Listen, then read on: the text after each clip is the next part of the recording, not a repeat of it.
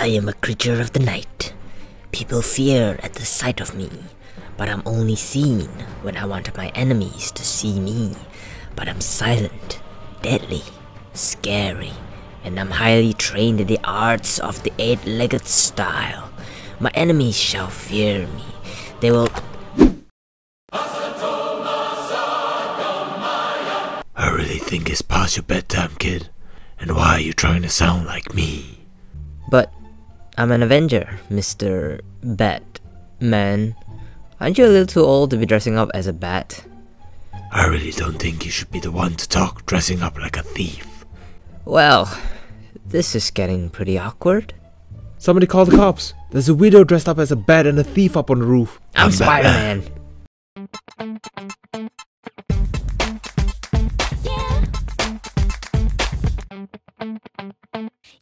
Hello and welcome back to the KenOhwee Channel, continuing the Spider-Man Far From Home action figure series. Today we'll be talking about the other suit that was featured in the movie, Marvel Legends Spider-Man Stealth Suit, although it just says Spider-Man at the front.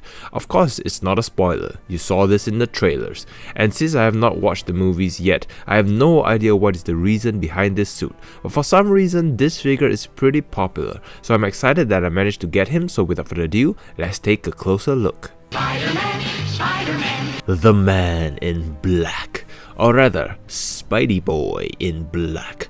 Of course, this design looks like it's paying homage to the Spider-Man noir design without the coat. So it's nice to see how they bring other designs like this to the Marvel Universe and putting a modern twist to it. And I certainly hope they bring more. However, for this figure, at first glance, his neck seems a little long. Probably due to how round his head looks, and the curvature toward the top of the neck just makes it look elongated. Other than that, the rest of the figure is sculpted and painted really well.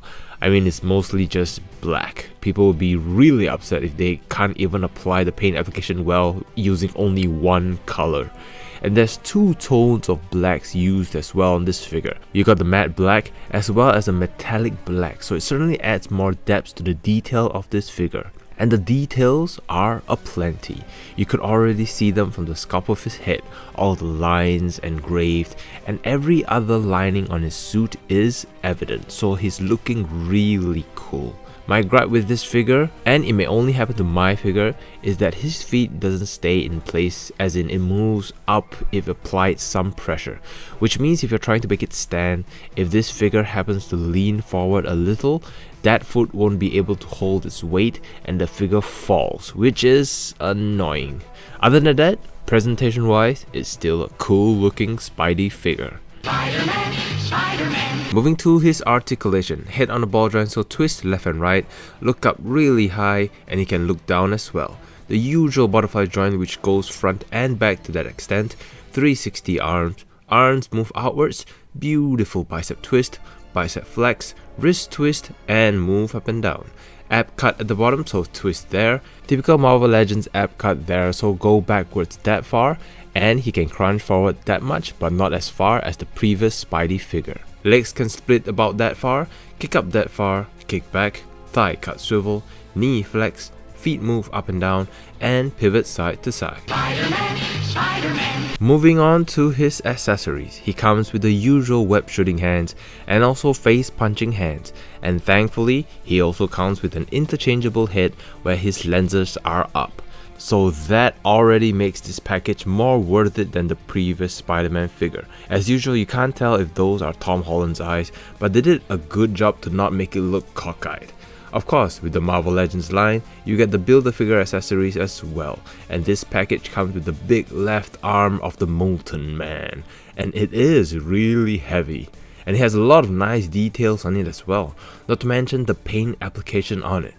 Why can't we have this kind of precision on the previous Spider-Man figure? Come on, where is the love?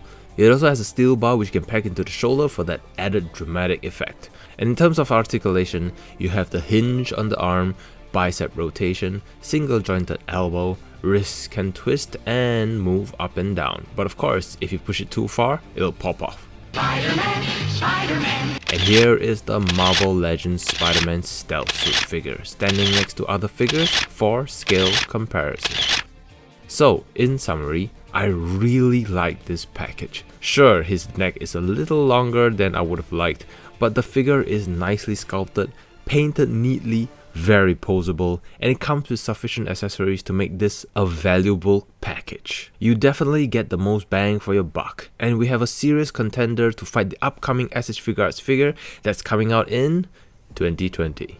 That concludes my review of this figure. I hope you enjoyed this review. If you did, please help me hit that like button, share it around your Spider-Man loving friends, and hit that subscribe button for more reviews in the future.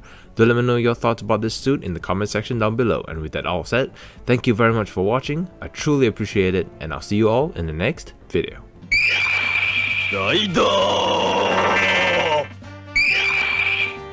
Click here for video 1.